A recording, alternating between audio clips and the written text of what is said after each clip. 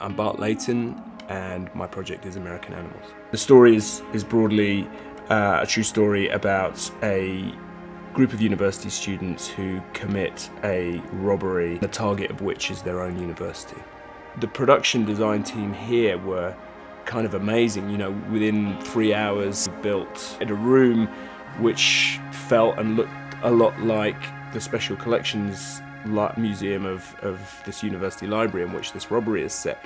Having a set that feels as much like the location in which the scene is set is always going to be useful to the actors. The more trouble we went to, I think, the more the actors were able to kind of, you know, feel like they could inhabit that space and feel like it could be authentic. And they all said, you know, they had they were amazed by what we were able to do.